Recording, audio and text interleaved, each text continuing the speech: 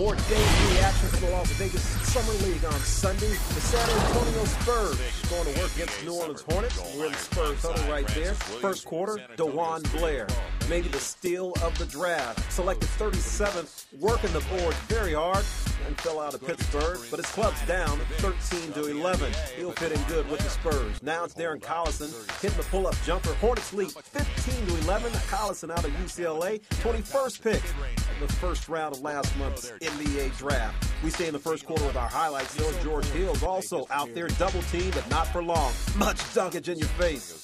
Hornets are still up, though, leading this one by 2, 15-13. Second quarter highlights, Marcus Thornton driving for the layup. Hornets up 28-20. A nice spirited affair out there at the Cox Pavilion. We push to the second half right now. Malik Hairston on point like Stacey Adams there. Spurs have a 45-43 lead there in the third quarter. And that's where we stay.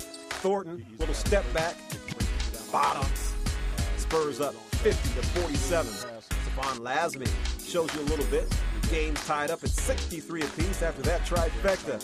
Good ball game. It's tight. DeJuan Blair, though, making a name. Big rebound, big putback, and he goes to the line.